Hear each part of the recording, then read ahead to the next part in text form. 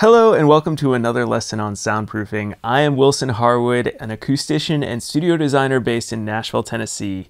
And today I'm going to teach you guys all about how to design your home recording studio around existing pipes, existing beams, and existing structural beams that may be in your studio that are causing you headaches over how do I design around this. So I'm going to give you 3 different projects that I've been working on over the past year and go through 3 different examples of how you could approach existing pipes, beams, and structural supports in your home recording studio. Before I jump in, I want to let you know that I have a free resource for you. This is my free Soundproof workshop, and it's 45 minutes of in-depth teaching going over everything you need to know about how to soundproof and approach the overall design of your home recording studio.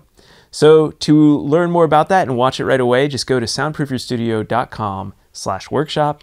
That is soundproofyourstudio.com/workshop. All right, let's jump into this lesson on how to soundproof around existing beams, pipes, and supports. Alrighty, so some of you may have seen this already. 2 weeks ago, I made a comprehensive video about one of my clients' studios here, but this is another great example. I wanted to go more in depth about this existing I-beam that was in her basement that we needed to soundproof around, and how I approached that design for isolation and also for the acoustic treatment here. So as you can see, here's the I-beam. It's about 1 foot, long and about, I think, 8 inches wide or something. And it posed an annoying problem, of course, in all studio design. But not to fear, it's not too difficult to get around these. So here's the existing floor joists from above that are holding up our ceiling. And I've used hush frame rafts, which I'm a big fan of now, and I'll make another video on that soon.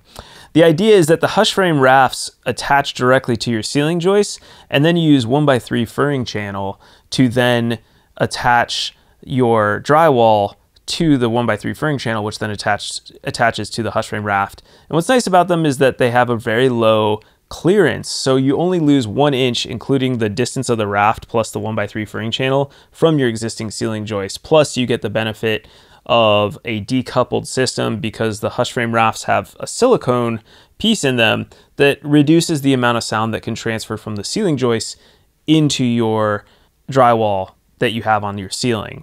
So I love them.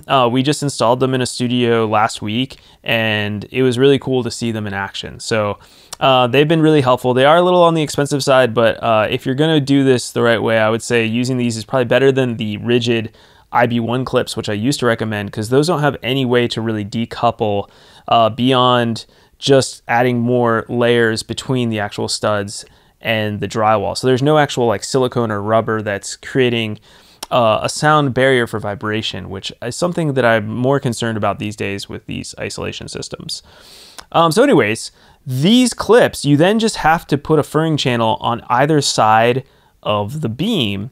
And I like to leave at least, 1 inch air gap if I can around the beam, or 1/2 inch, whatever works best for the design. And then I'm filling insulation in around this I-beam so that we don't get any structural vibrations inside that cavity. So whenever we build a cavity around the beam, we still want to put insulation in there. It can be cheap fiberglass insulation if you want. It doesn't have to be anything fancy or soundproof rated. So that is the general idea. And then it gets even crazier when you wrap it around. So now you got to imagine we're having, what I like to do is I like to put in a wood structural support system. And I'm just going to remove some of these so you can see this a little bit more clearly. So this structural is like I think it's a 1x2. I just double check. Yeah, it's going to be a 1x2 structural support that's actually drilled in and attached to our beam above. So that structural beam is attached right here to this furring channel, which is decoupled. So if we go back under here, then we can attach our drywall directly to this structural support, and then the bottom drywall here attaches to the drywall that was right here. So if I go back and put these 2 layers of drywall on here, you can see that they're staggered, which is always a good idea. And then all this crazy stuff here is me trying to diagram the backer rod and acoustic sealant, which in future designs I might not do because it was so much work, and I don't know, it kind of gets the point across. But basically each layer you're trying to make sure that you decouple the drywall ceiling from your wall drywall. And this is not like the end of the world, but it's an added bonus if you can actually decouple them a little bit, leave like a 1/4 inch gap and fill it with backer rod and acoustic caulk. I like this design because it means less sound vibration can travel through the drywall and into our wall. So it's, again, another layer of assurance that we're going to have less sound vibrating inside our drywall walls and ceiling. If you're overwhelmed by this, that makes sense. This is a lot of like the little detailed work that's super annoying. So that's why I'm trying to show you guys this so it makes sense. So that's the basic general idea with this one. So now I want to show you another project. And this is one for a client I'm building in the studio. As you can see, I've mapped out the studio here. This one's been really fun. It's not in as detailed of a state yet. As you can see, I still have like I do blocked out walls, and then eventually I go in and do like all the heavy, very specific detailed work with individual studs and things like that as necessary. But this room, you can see, is interesting. I don't know if this is obvious. Let me see if I can make this a little bit more clear. So we have our ceiling joists going above, 16 inches on center across the room. And then there's a wood beam. This is like two 2x8s put together, I think. So there's a wood beam, and then on the other side of the wood beam is existing ductwork from like the 50s that we can't touch. It's like these 4-inch ducts, and it does weird things. It comes out over here longer, and it comes out less over here. And then this ductwork goes above and supplies to the room above. So I've diagrammed the black ductwork in here to show the existing ductwork in the plans. And my job as the designer and the acoustician is to then look at this and say, okay, how in the world do we isolate this and still have enough space for the client?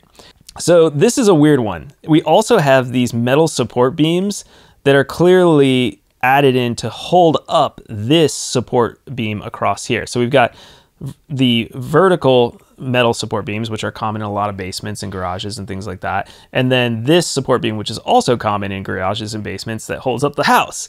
So this is always going to be a problem no matter what soundproof build you're doing. You're going to come across something like this, unless it's a new build. And even then, you might come across a beam support that you have to have. So my solution was a similar thing. I'm going to use the hush frame rafts, which I haven't diagrammed in yet, and they're going to come around this beam and then go under. Another thing that we have is the dang garage opener on this side. So there's a limitation to how far my wall can go out over here. So I've got the actual structural wall here, and then this is crazy. Let me do the ceiling so you can see my design for the ceiling. So the ceiling is going to come in around under this beam, and it's going to attach into this wall, and I have to like update this a little bit. And then there's going to be another vertical layers of drywall around here, 4 layers of drywall around this beam, so that we're essentially getting an air, like 4 layers of drywall, air gap, and this is going to be, 1x2s or something like that to hold all this in from the ceiling with hush frame rafts.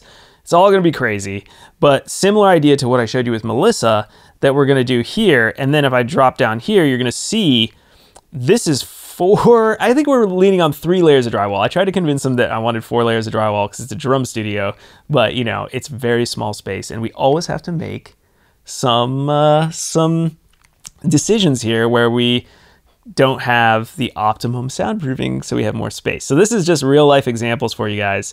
The wrapping around these beams, I'll show you. I'm turning them into a cool shelf, but I'll show you that in a second. But basically, this is how it looks. And if I pull out, this is like, but anyways, you can see here a cross section of how this will all go together roughly. Again, this is my rough sketch. I get more in depth as the plans progress. So now let's look at these beams, the beams. So this is like one of those things where it's never perfect, but you do the best you can. And so basically with this, I have these metal beams, and the first thing I'm going to do is I'm going to use some pipe wrap. So whenever you have a beam, you can use something like this. This is from Trademark Soundproofing. This will work. I think it's totally fine.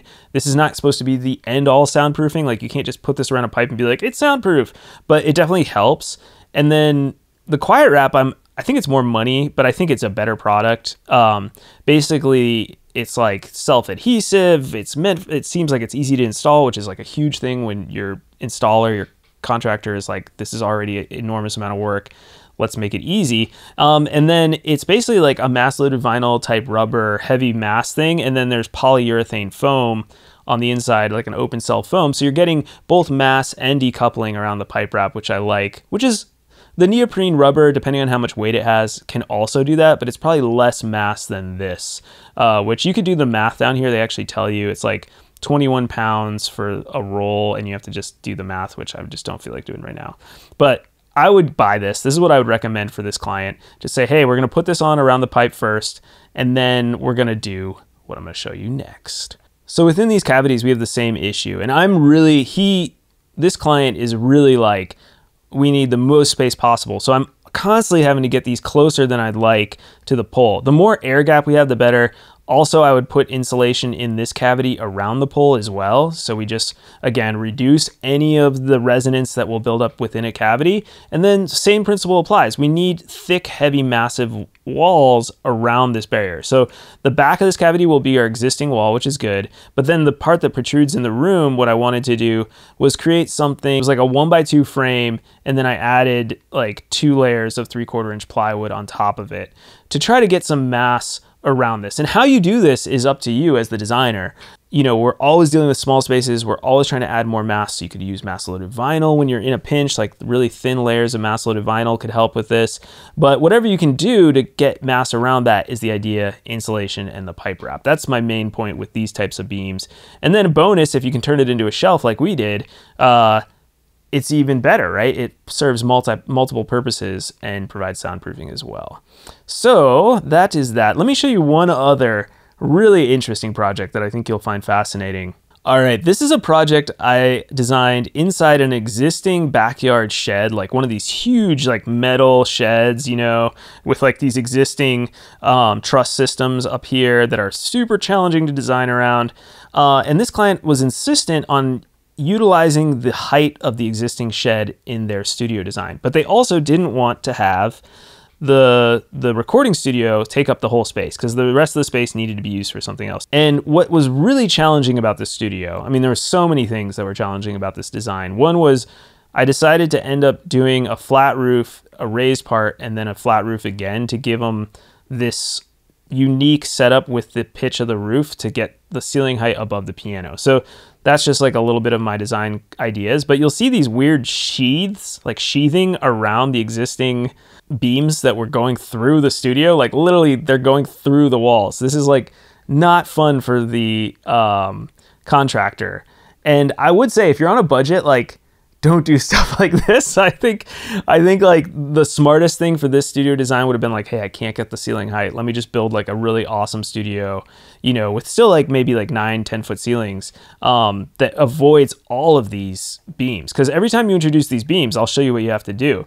You have to literally decouple it. Like as it's going through the drywall here, it can't touch our drywall. Like no part of this beam, this is all using hat channels, can touch it. So then I have to then build a massive thing that's decoupled around the beam. So these are the hat channels directly attached around the beam. I'm not using hush frame rafts in this design. You can see how there's insulation there, a little bit of space around the beam. And then I use wood around that. This is like 1/2 inch plywood around here, and there'll be insulation in here as well. And also, so 1/2 inch plywood, and then 5/8 inch drywall. And so those are like, these are like specialty little sheathing. I don't know, it's like a sheath for a knife or something. And that's like what is going around here. And you actually would see this finished beam in her studio. Like this part right here, you would see where it drops out is actually where it hits the top. This is all so complex. Like this is the OSB ceiling, you know, 2 layers of OSB for mass on the top, and the baffle boxes and stuff. And these are like going out through, you can see it's like going out around the outside. And then this has to be like acoustically caulked around here to make sure it's airtight. And all these existing beams have to be accounted for in the design. So it's a really challenging design. You can see them going through here as well. So on the outside penetration, everything can touch the drywall. In fact, you want to make it airtight, but on the inside, you want to leave a little gap and still make it airtight. So these are the challenges. Like I said, I would never really do this again. I think it's really challenging, but for this client, it worked out really well. And it afforded us to get much more ceiling height in the studio and still keep it isolated. All right, so as you can see, there are so many scenarios where you may have to think creatively in your soundproofing design for your home recording studio. And over the years, I've learned a lot about how I like to do this, and I'm constantly changing it. As you can see, even in these 3 designs, like I have different clips, I have different approaches. And so every time I design a studio, I'm learning, I'm growing.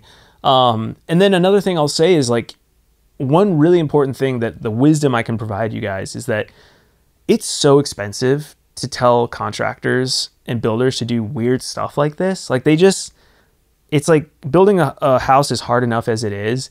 And then you tell them, like, let's make it way more complicated.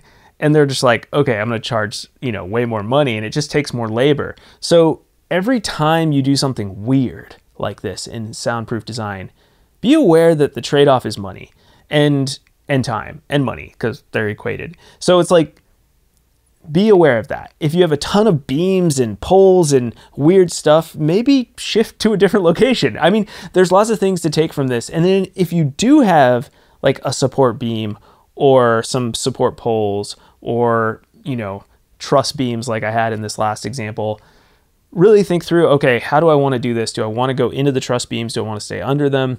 And know the trade-offs and what it takes to actually do this correctly. All right, so I hope this has been helpful. If any of you guys are interested in, hiring me, shameless plug here, you can always sign up for a Soundproof Clarity Call on my website at soundproofyourstudio.com. I do only take on serious clients, so, if your project's not, big enough, it's probably not worth either of our time. So that's why I do this channel, just so that so many of you who are on a smaller, lower DIY budget can definitely learn a lot and grow in your knowledge. And then for the rest of you guys who are on this journey, definitely check out that free soundproofing workshop as well, because that is a great resource for looking at everything I teach on this channel in like a condensed 45-minute version. So it's really useful, save your time, and all you have to do is, put your email address in there and you can access it right away. It's totally free. So that's at soundproofyourstudio.com/workshop. That is soundproofyourstudio.com/workshop. I'm Wilson Harwood. Thanks so much for watching. I'll see you all next week with more information on home recording studio design, so you can build that dream studio. All right, I'll see y'all later.